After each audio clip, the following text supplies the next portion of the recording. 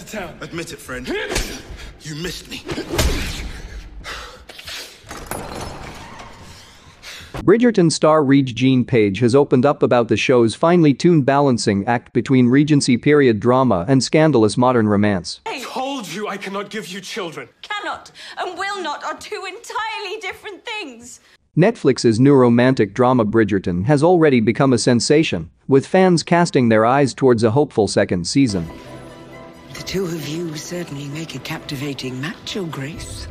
Amid the buzz of all 8 episodes releasing on Christmas Day, Bassett star Regé-Jean has praised the series' timely themes.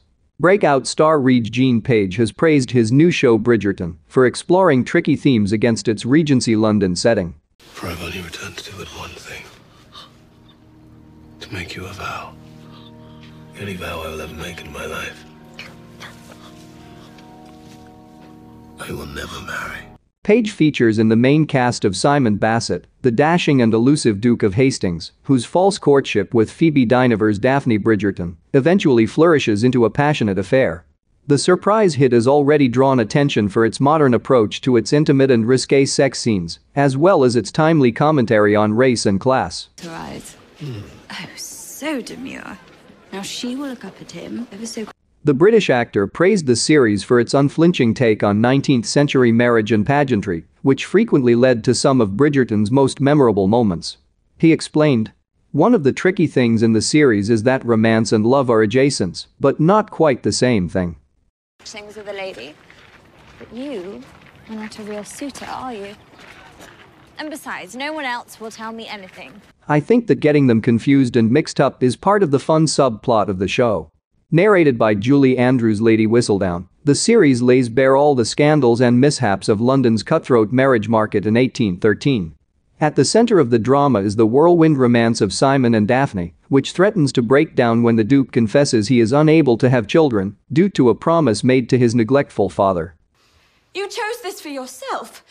You chose to lie to me. I did not lie. I thought you were prepared. I thought you understood how a child came to be.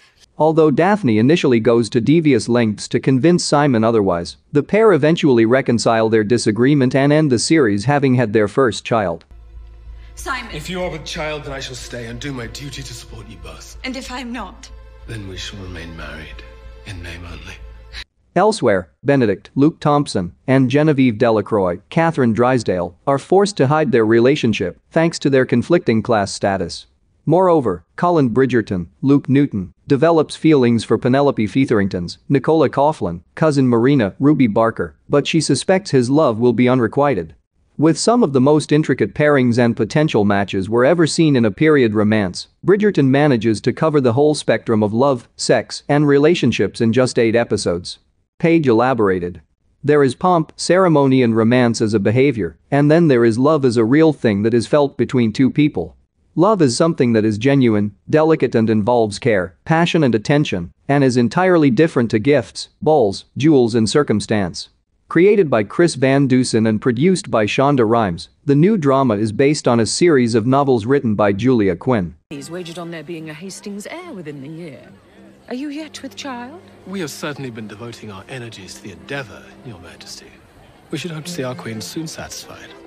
Despite only being available to stream for a few days, the ensemble cast and luxurious setting have already taken Netflix subscribers by storm, and plans for a second season are looking hopeful. With a total of 9 novels to draw from, it's hoped, if Bridgerton continues, I'll meet you in the dining room. the Shondaland series will continue to shine a light on the intricacies of modern romance through its Regency lens.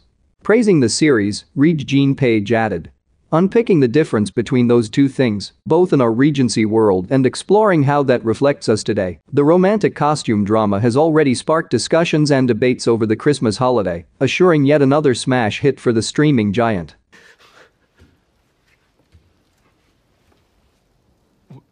What did you do? I'd hoped it was not true.